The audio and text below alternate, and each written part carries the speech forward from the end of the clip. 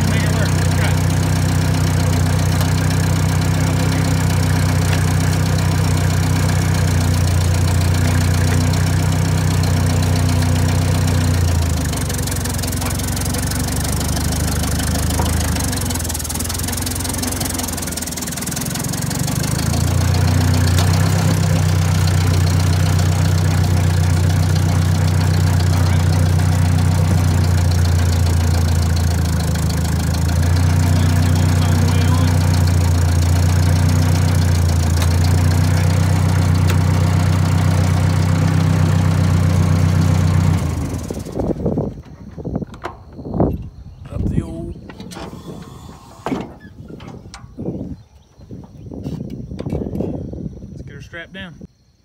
Chain bind on the front. So I put the chain on the back, put it in neutral, let it roll forward and put tension on this back chain.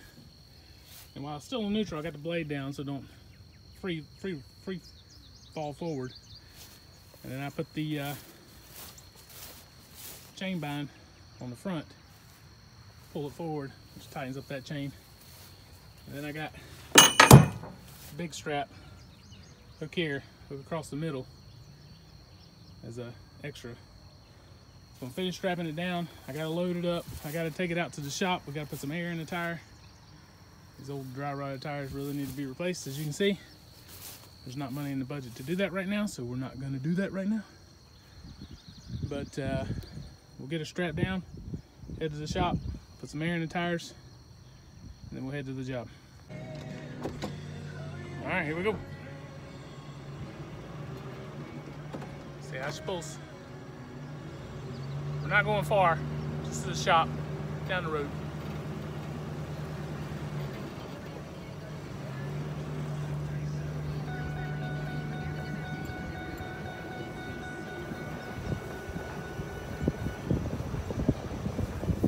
I don't like to go far without stopping and checking my chains and stuff with any load, whether it's a big load or a small load.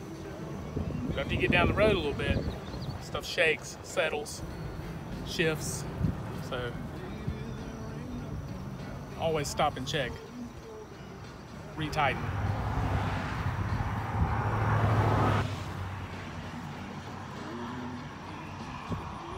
Got one coming.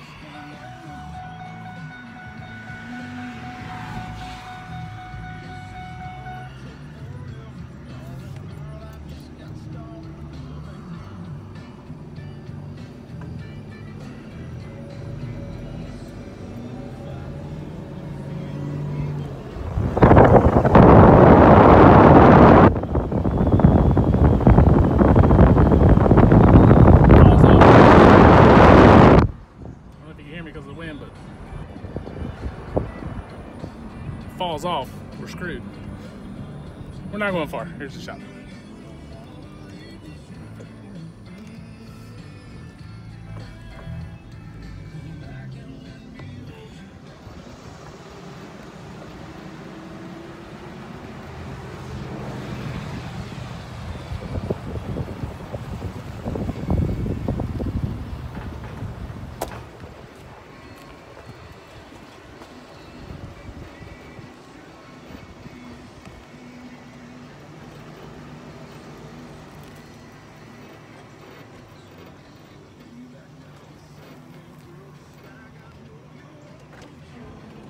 Like I say, it's not far. Let's see what we got. All right, pulled to the shop. See, it's a little loose. Shift it forward a little bit. One of the things you got to worry about is this chain will creep up, and honestly, it probably should be right there. I might redo that one because this thing creeps up the hitch here. It could loosen up. That's pretty tight. So could have shifted forward a little bit. We'll give it another crank down on the chain bind. So I'm gonna put some air in the tires, and then we'll head down the road. Load it up, air it up. Tools in the back, air tank, a few things.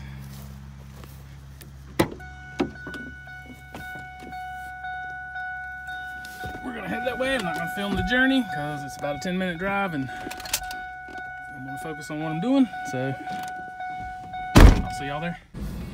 All right, here we are. What about a maybe 5-minute trip.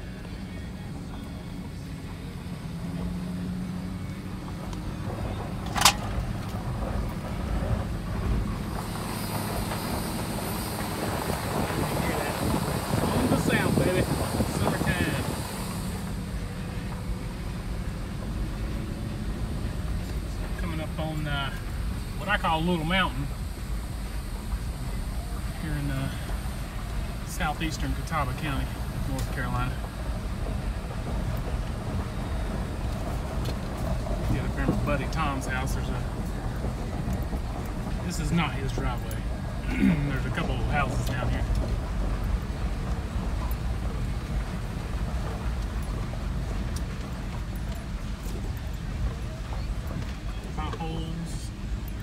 This thing pulls like a dream. I've pulled this tractor a bunch. It pulls great.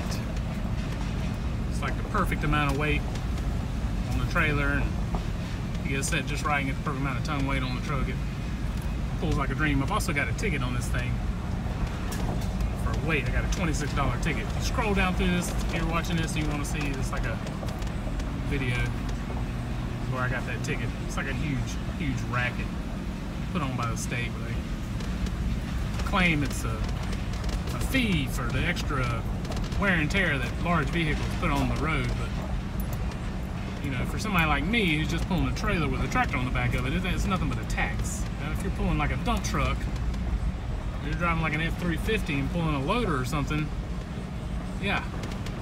Interesting fact, this property here on my right used to belong to NASCAR driver Chad Little. And he used to land planes here. He used to drive the number 16 Family Channel Roush Racing car. Yeah, got a fenced in and somebody's got horses on now, but he used to, this was an airstrip. Pulling up my buddy Tom's. He's gonna take us up to his driveway and we're gonna get this thing straightened out. Now that guy needs a weighted tag right there. Not me. Over here, this is the driveway. Goes up probably maybe it's over 100 yards long, I'd say. So I got the chain bind off the front. I have to crank the tractor, back it up, take the tension off this chain so I can get this chain loose. The only problem I had was I had my ratchet strap strung backwards, so I couldn't get it off. So I ended up having to take this bolt out right here, pulling this piece off to get it loose. I've restrung it. I'm sure I strung it wrong to start with, but other than that, it pulled like a dream, man. This thing pulls like a dream. But I'm gonna get this thing unloaded and we'll get started. All right, we started. Got a little bit done. He's got some ruts. It's not bad. Just trying to fill in the ruts, turn the gravel over. A lot of people think they need more load of gravel, but really, your gravel gets packed down super hard. And you really just need to scrape it and pull it back up to the front. So that's what I'm trying to do for him. So we'll carry on. That's it. Wrapping her up. I got her loaded. Rear view shot. Trying to turn around this driveway here and hit the road. Well, that's it. Head to the house. Got her loaded up. I'm gonna take her home to my driveway. So I'm not as happy about this strapping job as it was the first time, but it's literally like 5 minutes. It ain't gonna work. I say that and then some bitch will fall off on the way home. But anywho, see if we can get a tall shot without my phone falling off and breaking.